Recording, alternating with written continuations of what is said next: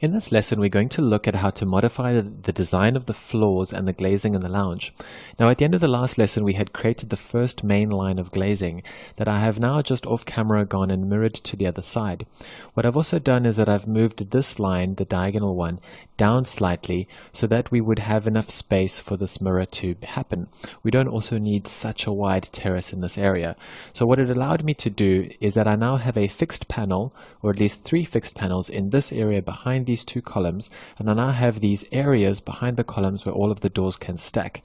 In other words, none of these 3 doors are going to move. There will always be sufficient transparency through here, and the doors will all have ample space to basically slide away and be out of sight, especially when we're looking out through this main opening and when we're in the lounge looking out in this direction and as well in this direction. But now one of the things that we're going to solve in this lesson are how do we complete the rest of the glazing, and as well how do we handle some of the floor and height differences that we have between the 2 spaces. Now, I added these 3 steps so that we could have a little bit more of a design issue to play with and to solve together, since this is a typical way that you will have to start thinking about how to manage different levels.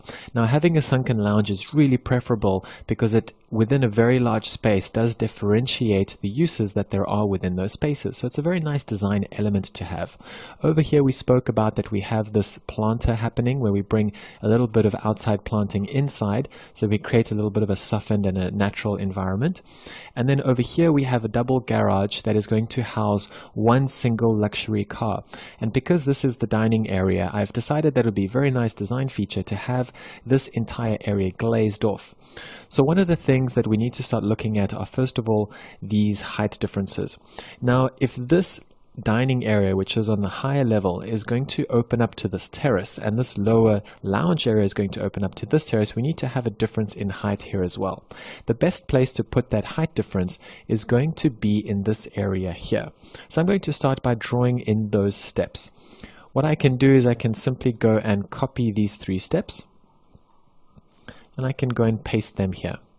Then I can take these lines here and I can just trim them. So TR enter, select this line as your trimming line, right click, and then just trim off those excess lines.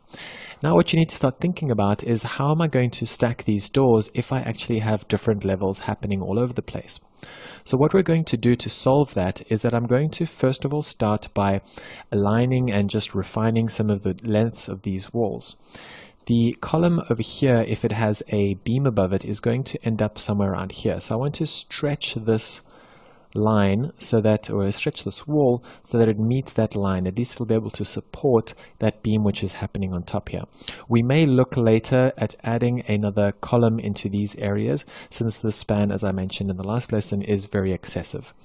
So the next thing I'm going to do is I'm going to add a cut out that is going to be happening at this lower level for these doors to be able to slide in. So I'm going to start by moving these steps till about here. I can actually move them by a fixed amount, 300 millimeters, and I'm going to stretch them across slightly. Then I know that I want these steps to finish at one point, and at least I want the floor, the higher level of the floor, to do something like this. So I'm going to have the higher level of the floor, if you can imagine the area that is on the dining, will basically wrap around this column, it will envelop it, and I want to have a distance that is equivalent to this side. So I'm going to mirror this line, so MI enter, mirror it according to this construction line, and then I'm going to draw in another line here.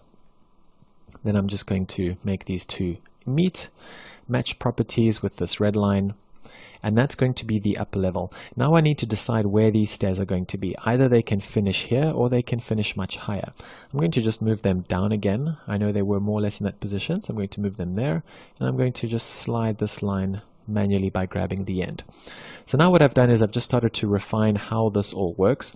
So here I'm assuming that the sliding rail is actually going to be much lower, and this glazing line is actually going to go straight down to the lower level. In other words, the terrace will have a bit of a notch cut into it so that this glazing line can slide in and basically stack away in that area. That also means that this area up here will all be on the upper level, So this glazing line will be higher and this one will be slightly lower. It's a little bit difficult to think about all of that in plan, but once we start drawing elevations, and especially in the next course when we do the 3D part, all of that will be much more resolved. So next I'm going to figure out how we can do this planter and how we can start adding the glazing that is going to be this car gallery, luxury car gallery that we have going on this side. So first thing, I think that we can go and move this line in a little bit. So I'm going to move that to there. And here I'm just grabbing the ends of each line individually and just moving them as we go along, as we design. I can also extend the lines out to meet that line, and I basically start to create somewhat of an idea that there is something happening. So next, what I want to do is I'm going to create an edge to this planter, and I'm going to offset a distance of 300 millimeters to there.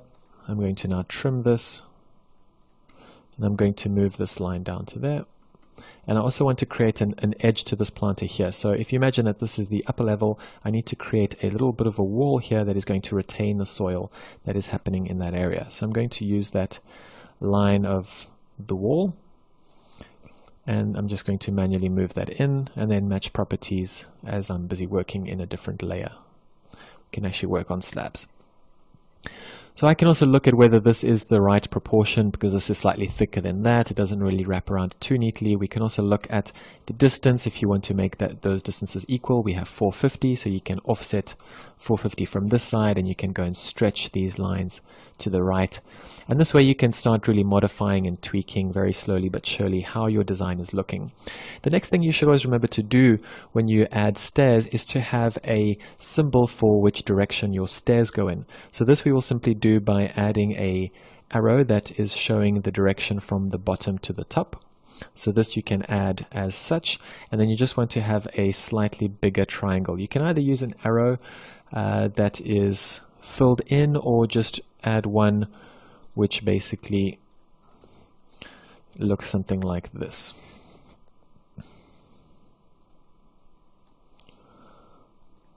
So basically any type of arrow that people will understand, so that they can see the direction that your stairs are busy moving in. This can be on a text layer or any type of other layer that denotes your annotations, and this would also be on a text layer as well, so that we can match properties with this line here. So in the last couple of seconds, or at least the last 2-3 minutes of this lesson, what I'm going to do is I'm going to copy this glazing line so that we can fill in this last portion over here. Now I can start by finding out if there is a mirror line that I can mirror it, because what I'd otherwise have to do is I'd have to copy it and then rotate it. So if I can find out what that exact line is, then perhaps it'll be much easier for me to mirror this design. Now, if I take the point from here to here, I can also measure the angle between these two lines and then just find that equivalent mirror line. If you don't know what that angle is, I do know what it is in my head because I know that this angle is 30, but if you don't know, you can always draw a circle like so. You can just use plain simple geometry and do that. That will be a very simple geometric exercise, and then you can mirror all of this. So you can just grab that whole lot without really selecting those parts, use this as a mirror line, and there you will have the rest of your glazing line. Now at this point you can decide whether this entire line should be retractable or whether you should add another column and retract it from later. So all of these are little design decisions that can take a lot of time, a lot of trial and error. You can go backwards and forwards before you actually manage to come up with a good glazing system. So I'm not going to do all of that hit and miss on screen. I'm just showing you the basic workflow, and I'm going to do some of my own tweaking off screen and then come in the next lesson with the results once I've gone and stretched and copied and mirrored the rest of this, since it is going to take a good number of minutes to actually work through and get the entire glazing system flowing nicely. But just before I go, I'm going to also show you how we can very quickly do the garage doors. Now I'm going to start by copying as much as I can from existing other designs. So I'm going to just take the couple of elements from this door here, and I'm going to quickly create a layer that is I'm going to use this icon here to make this object the current layer, so Windows. Then I'm going to create a rectangle, just swipe it over, or at least trace it over those two lines. I'm going to move this so it is in place, and I'm going to move this entire assembly to line up with that. Then I'm going to copy this frame down to the bottom column and stretch this line that I created, which is the thickness of the garage door, to this one. Then I'm going to mirror the three objects over using that center line as the mirror line. Then I'm going to stretch this downwards, and you can see that I'm never really recreating anything. I'm always trying to copy, mirror, stretch as much as I can, and this is something I mentioned in a much earlier lesson, and that really helps you with your speed.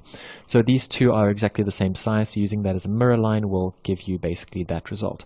So there we have it. That was about 10 seconds to do all your garage doors. You don't really have to spend any more time than that doing things like that. So the other thing to copy and to redo will be the glazing on this side, and all I'm going to do is I'm going to take the window style that we have here in these service zones of the kitchen, and those are going to be quite similar to what is going to happen here. It is a glazing system that will allow one leaf to slide across and open to one side, and it'll have a fine mesh or a fine grid, or let's say a screen, just giving you some privacy in those bathrooms. And then I'm going to copy the glazing system from the lounge, and I'm going to just paste it over here, since the door leaves are going to be more or less the same size. So here you can see the same process happens again and again and again. You just copy, paste, mirror, stretch, and you can pretty much create and finish the entire level just doing those three functions. So this lesson was mainly just about handling some of these design issues, copying and multiplying your glazing facades. And as I mentioned, I'm going to complete the rest of the lounge off screen, and then the next lesson we're going to then have a look at what step we do next.